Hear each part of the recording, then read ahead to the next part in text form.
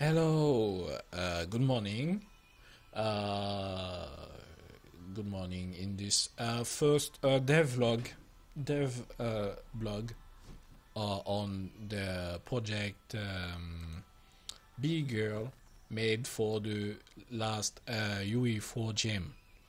So, according to the team of transformation, I decided to create a superhero able to transform itself in different things in different way, or like putting get some accessories like Iron Man a bit, or a bit like Ant-Man, transform the size. So yes, first maybe you have seen this.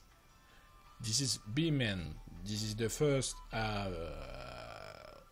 version of the project. So it was the guy with black and white outfits. But finally, I got a lot of problem making the animation blueprint because this is a make human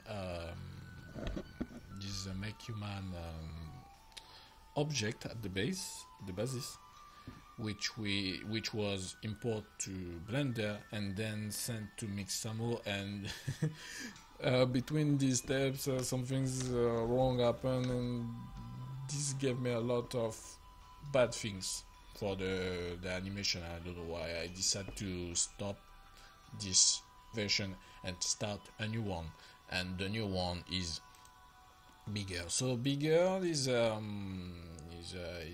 superhero. So I model her on Blender 3D, which is a very cool software. And Bgirl is so this is a superhero, and I gave her big hands as you can see. This is things really handful for fighting games, because you have to give big big hands and big foot to your character in order to have more legibility on the different actions. Okay, so here is the model. So she will be the main character of the game. And so I create a lot of animation, I create two materials. So normally it should be some things really I would say personalizable, or I would say customizable. Yeah, so this will be a very customizable character. Let's go through the blueprint. So this is the blueprint of the at the moment of Bgirl. So there is a simple add movement input through an axis input, using the get actor rotation, get the yaw, get the forward vector, and then you got the forward vector, you get the forward and back, and there is the right vector for the right left, the turn using the add controller yaw, the pitch using the add controller pitch through the mouse. So you control the direction. You control the direction with the mouse, and with the button forward you go forward then. But yeah, and after you have the camera turnaround. This allow you to deactivate the spring arm, because yeah, thanks to the spring arm you can turn the character in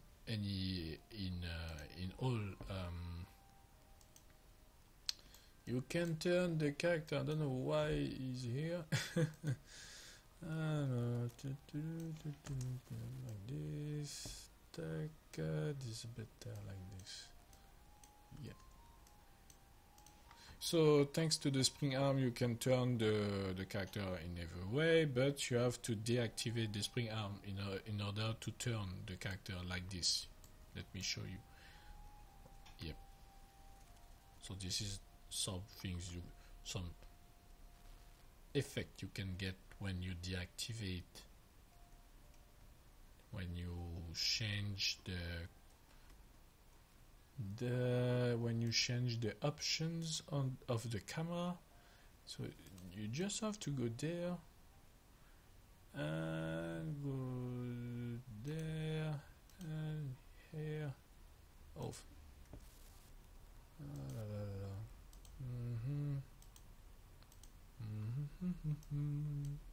Like this, like this. Yep. So here we go, like this. You can jump. Yep. But this is not what I wanted. Like this. And yeah. So here we go. So this is Bgirl. As you can see, she can go everywhere. And when I push the W button, I can turn like this. I can turn the view. And then W again. And then I can. Yeah. Hoppa. Okay. She can transform herself thanks to the size up function. So this is I use the input transformation, set in the project settings, and then with a timeline and a lub vector, I transform this. This could appear a bit complicated. I know this was something that I have to learn a lot of. I have to take a lot of time to understand, but this timeline is really helpful for the alpha. You put that in the alpha just by making 0 here, 1 here on 1 second. It means the transformation will last just 1 second, like this. So yeah, she can transform herself, and this do not change much the view. The view follow the transformation, and I can untransform myself. And again, and again. Yeah, this is the first transformation. There will be more transformation after. I use a 1D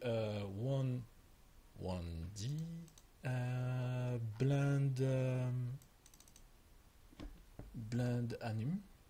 So yeah, there's the hider, there's the work, and there is the run. I can set the speed in the anim instance at any moment, but for the moment I just leave that like this. Okay. You can change the interpolation. Normally, if you put something like this, you should. Yeah, she will. See, you will see her walk a bit, but yeah, this is not.